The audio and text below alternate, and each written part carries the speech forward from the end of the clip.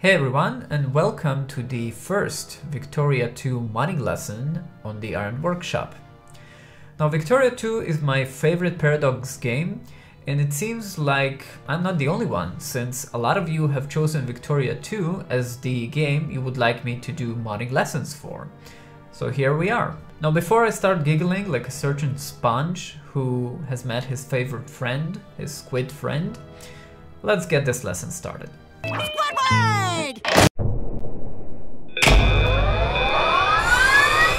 This lesson is going to be very short and very simple, since just like with the Hearthstone 4 lessons and the CK3 lessons, we're going to start with the easy stuff and move forward from there. So in this lesson, we'll learn how to create a mod file that will allow you to create your own mod in Victoria 2. Please note that there are some differences in how you mod a game like Hearthstone 4 and Victoria 2, since Victoria 2 actually belongs to the category of the older Paradox games, so some of the stuff is quite different. But there's also a lot of similarities, so if you learned some stuff in my Hearthstone 4 videos, some of it may actually be useful here as well. Alright, so how are we creating this mod file? First of all, we'll need to locate the Victoria 2 installation on your computer. If you're using Steam, then that installation will be in Steam. And usually it's in C, Program Files, Steam, Steam Apps, Common, Victoria 2. Now, inside of this folder, there's a folder called Mod. So we'll need to go in here, and we'll need to create one of these mod files for our own mod. So the first thing that I'm going to do, I'm going to create a new folder, and that is the folder where I will be putting my mod files, all the changes that I will be making in my mod later on. Let's just call it the test mod. And in here, let's create one of these files that will link to this folder and tell the game that our mod is in this folder. So we'll go to new, text document, and we'll just call it test mod. Obviously, you can call it whatever you want. Now in here, we're going to make a small change. You see that it says .txt, so I'm going to remove the txt and I'm going to put .mod, just like this. You should get a warning telling you that you're about to change the file extension. Click on yes, and now we have our own mod file. Now, if you don't see the .txt extension, you should be able to change it in View. And in here, there's an option called File Name Extensions.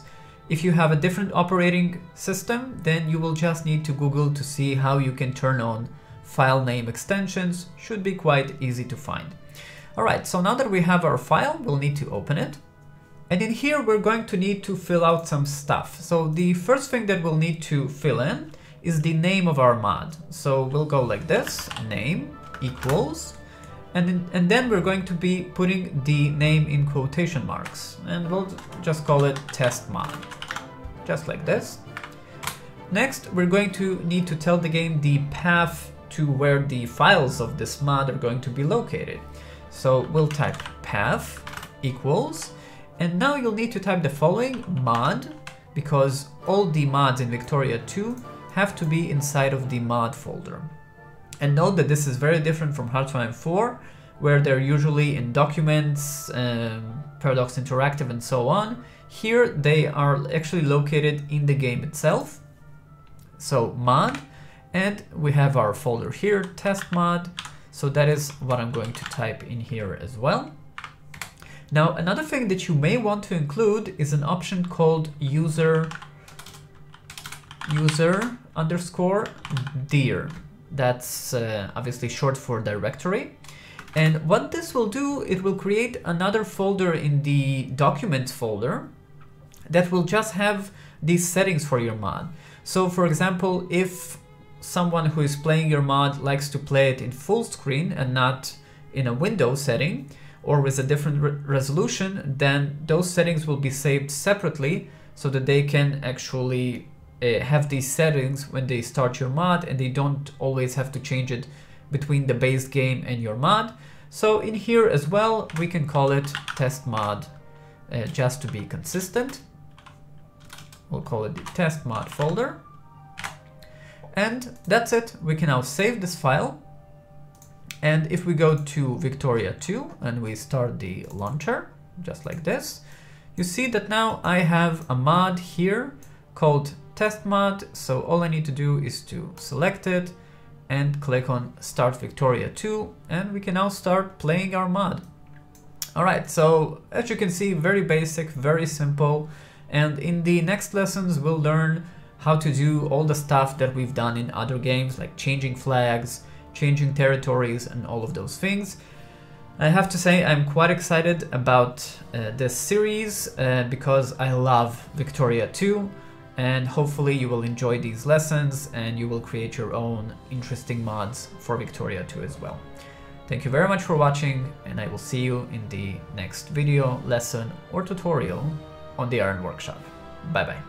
We're here to enhance it. Isn't that right, Pat? Yeah, we're here.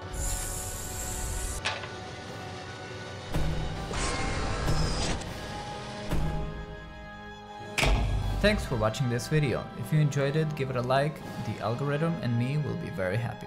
Here are more videos I make. If you like my stuff, consider subscribing to be notified when new content is available. The Iron Workshop lives and thrives thanks to the continued support of my Patreons. If you're willing and able, you can support me on Patreon for just $1 and get access to exclusive and early content.